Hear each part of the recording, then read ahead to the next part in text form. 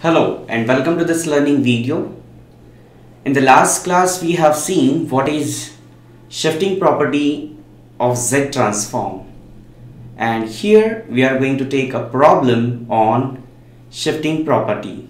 So without wasting time, let us start with this problem. So here in this problem we have to use the definition and find out the Z transform of 1 upon n factorial. So of course we have to use the definition of Z transform to find out this, and then by using shifting property find out this. So whether it is written shifting property or not, by looking at this Z of 1 upon n plus k, okay, so you will come to know this is a problem of shifting property. So before that, let us first of all find out this Z transform of 1 upon n factorial. So let us start with the definition. So by the definition of Z transform,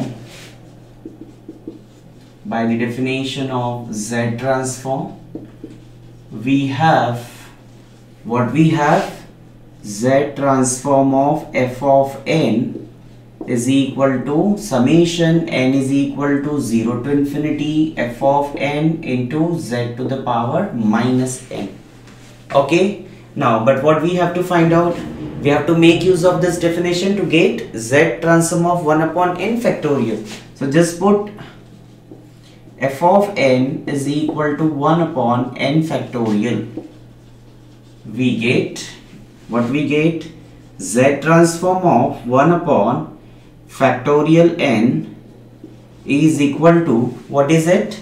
Summation n is equal to 0 to infinity 1 upon factorial n into z power minus n.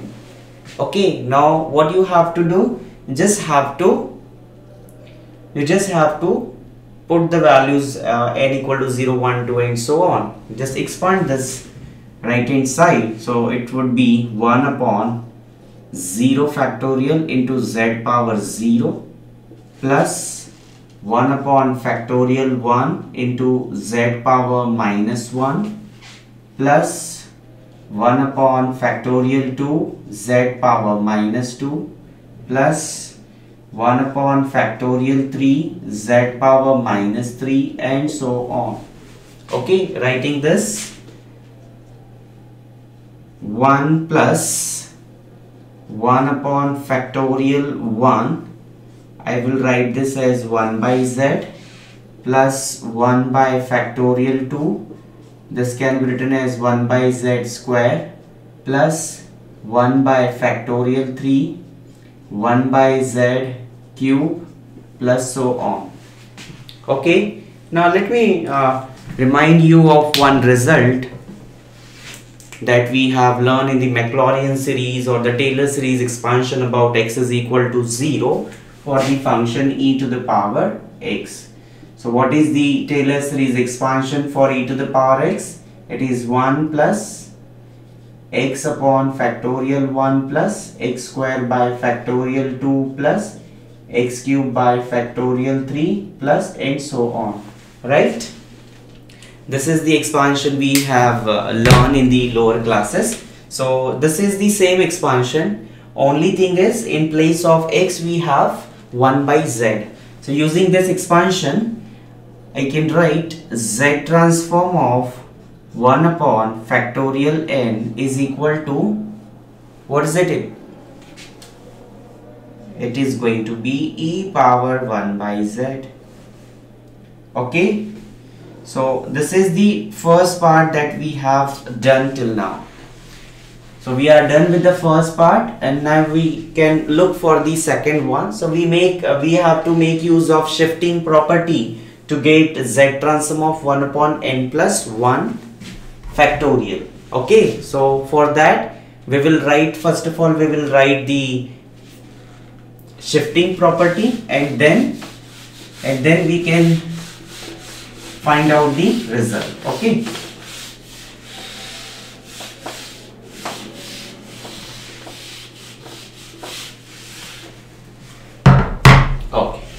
so You can start like we know that.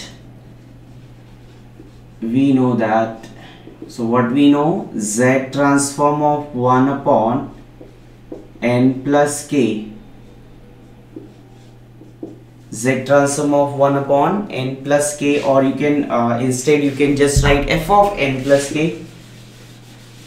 It's not n plus k, this is f of n plus k is equal to, what is it, z power k into f of z minus summation I is equal to 0 to k minus 1 f of I into z power minus I. Okay, now what we want z transform of 1 upon n plus 1 factorial. Okay, so this is going to be, what is the value of k? Here k is equal to 1, so you can just write z power 1. What is f of z? We have found out z transform of this is equal to f of z. So what is it? This is e power 1 by z. Okay, minus, now here k is equal to 1, so sorry, k is equal to 1, so summation runs from 0 to 1 minus 1, 0 means only one term would be there, and that term would be of f of 0 into z power 0 is 1, so no need to write. Okay, so this is same as z into e power 1 by z minus, what is f of 0? My f of n was 1 by factorial n. This implies f of 0 is equal to 1 by factorial 0. What is 0 factorial? That's 1.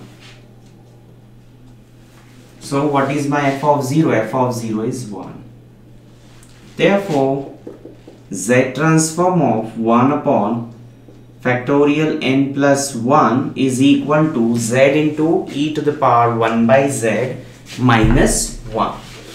So this is one of the important problem under this shifting property. So I hope the things are clear to you. So thank you for watching and enjoy learning mathematics. Thank you.